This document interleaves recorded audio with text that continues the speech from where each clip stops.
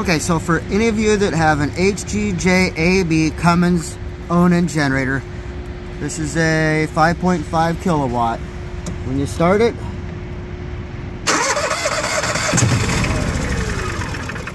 sometimes it might stall and give you a code. Reset.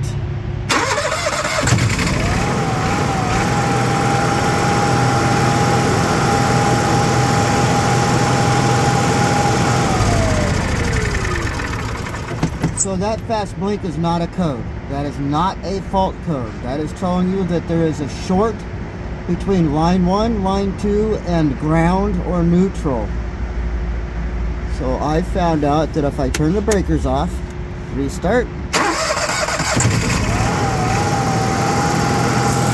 blink goes away. Line 1's good. Line 2's not good. So there's a short on line 2, and I traced it down to the transfer switch. If I disconnect line 2 at the transfer switch, the short goes away, generator starts, runs, both lines produce power. If the unit's plugged in, it'll pass 50 amps directly to the coach. So the coach side is good on the transfer switch, it's the generator side. I will be back in a minute and show you what we did. There's the transfer switch in question, behind the wall on a Dutchman Voltage 2021-22. Typically they're behind the wall in the basement area where you can't get to it. Luckily this one was right up front. There's that wire that I disconnected that goes to the relays under this panel. So they're hidden. So somewhere under here there's a short. So I'm in the process of replacing this. New transfer switch is in. Green LED means generator's running and it's triggered.